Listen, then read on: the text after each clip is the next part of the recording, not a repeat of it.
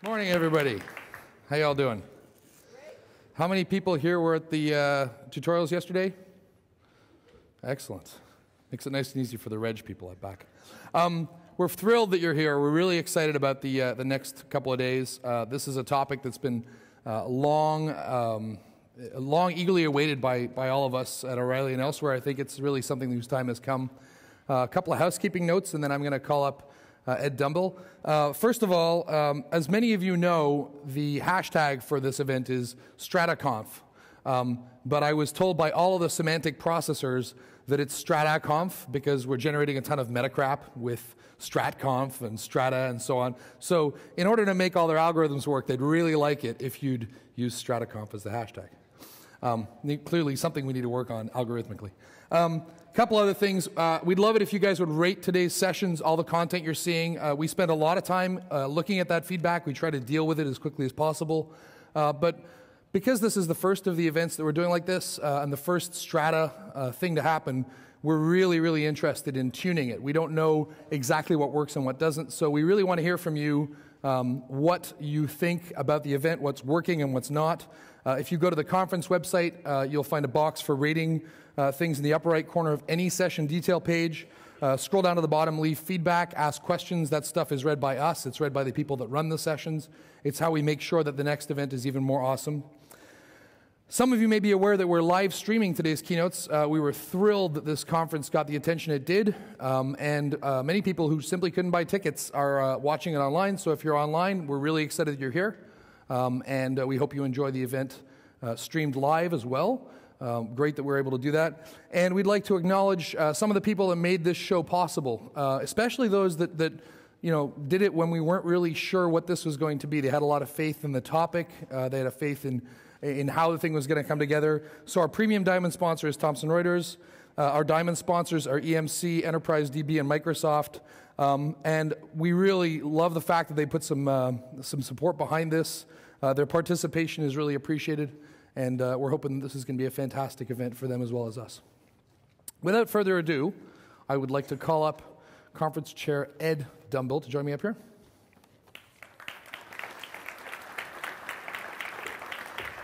Morning, sir. Thanks, Alistair. Good morning. So let me bring up this guy. I'll tell you who he is in a second, but I wanted to welcome you on behalf of O'Reilly to Strata. In a sense, this conference needs no announcing. It kind of announced itself over the last few days. And I've really been so happy and excited at all the chatter and the tweets and engagement from everyone. So thank you. What I wanted to do before we got underway was just give a little bit of framing, a little bit of a story as to why we're here. So this guy, William Smith, has the nickname Strata. And he lived in the 18th century in England. And he gained the nickname Strata because he was the inventor of the stratified geological map. He looked at the fossil record. He figured out that rocks were laid down in the same order. And he went around and he drew a map. He drew a map, which is coming up, of the United Kingdom, or Britain, showing the various layers of natural resources. At the same time, the Industrial Revolution was happening, and what he did really fueled that fire. He probably didn't know really what the context of everything he was doing, though he knew what he was doing was important. He actually found out kind of the hard way because his work was immediately plagiarized and stolen. And he himself was a very poor man and unrecognized for a lot of his life. But the point was that the Industrial Revolution was a time of great change where what it meant to be alive, what it meant to be a part of society, what it meant to be a human changed radically. People moved from villages into towns. Things were no longer done by hand. They were done by machine. Things were no longer produced on a small scale. They were produced on a large scale, an unprecedented scale. And we are at a point, an inflection point in history, where there's a data revolution that's going on, and many of these same themes, these same experiences are happening.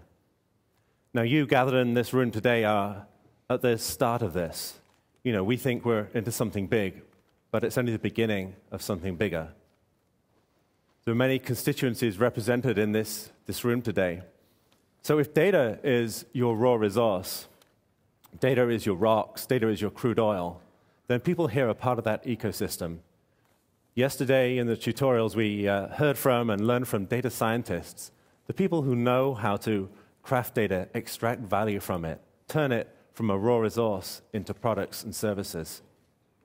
And when you've got a resource, people want to trade it. You know, people want to refine it, combine it. People will buy and sell it. People will fight over data. We also hear this week from data marketplaces, you know, the buying and selling of data.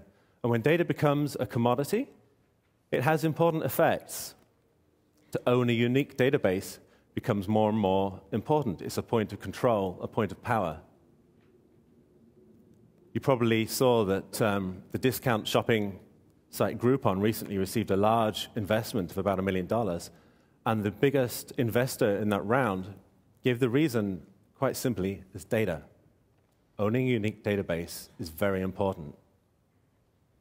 Now, what we're doing with data science and big data isn't in itself necessarily something new. Walmart has been doing this for years. They're the masters at monitoring, at measuring, and optimizing and analyzing. But they could afford to do it. They had the money. Now, the change that is happening now, and part of the reason that we're together now, is that the means of extraction of the value from that data have become much, much cheaper. It's now economic for us all to do the same kind of things that Walmart are doing. But there's one key thing. We don't all have Walmart's data. And so it's the data, not the tools, that are important. It's not just about commerce. The things that we're discovering with big data can be used in medicine. They can be used to protect human freedoms, democracy. We'll hear a lot this week about how data is actually changing what it means to be a journalist, how stories are being told through data. So I'm inspired by everybody that's in this room. As we put together the conference, we've been encouraged, helped, supported by so many people. And there's a sense that we're among something big right now, whether it's just in our tools, in the marketplaces, but it's part of something even bigger. In the same way that the Industrial Revolution changed what it meant to be a human, the data revolution is changing what it means to be alive, to be part of society. I'm really grateful for everybody coming here, and I hope you have a good week this week. I want to hear about your visions, what the work you're doing is, what your hopes are, and I hope you take inspiration and a lot of fun and pleasure from the people we've assembled this week. So thank you.